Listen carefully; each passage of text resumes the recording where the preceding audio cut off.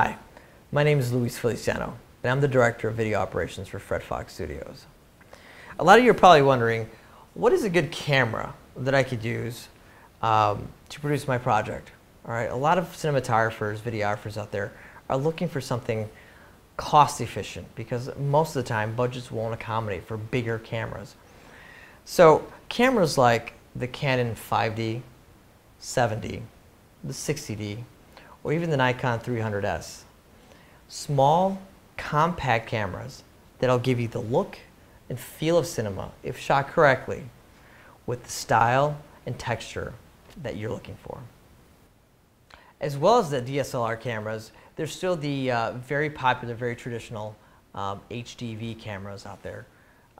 They come in a variety of sizes and shapes and, of course, cost. So if you're looking for something, really, you got to talk about two things. You're talking about look and you're talking about cost.